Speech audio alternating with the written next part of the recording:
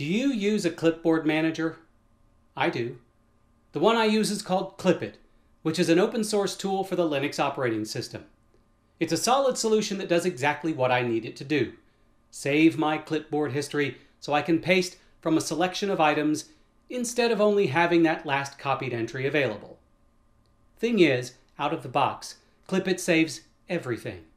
So if I open my password manager and copy a password to then be pasted, Clipit saves that to my history. Yeah, you can see the all too obvious problem with that. What happens when you copy from a password manager? That's the problem to which I refer. And it's pretty common with many a clipboard manager, so it's not just Clipit. Fortunately, Clipit, and most other clipboard managers worth their weight in code, enables the user to blacklist apps, so sensitive data isn't saved to the clipboard history. I'm going to show you how this is configured in Clipit, with the idea that you should be able to easily translate this action to your clipboard manager of choice. I'm going to show you how to exclude a password manager in Clipit.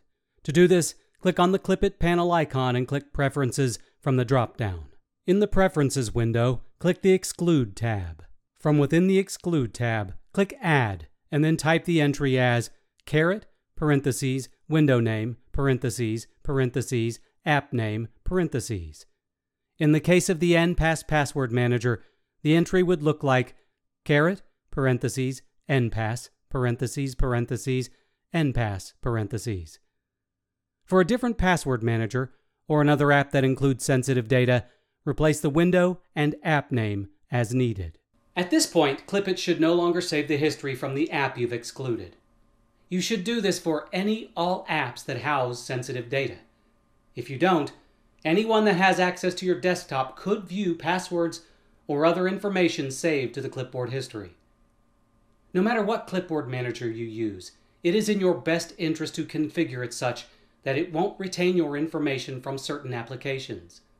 To that end, open your clipboard manager of choice, find any sort of exclude or blacklist feature, and add your password manager and any other application that retains data you don't want in the wrong hands. Better safe than hacked.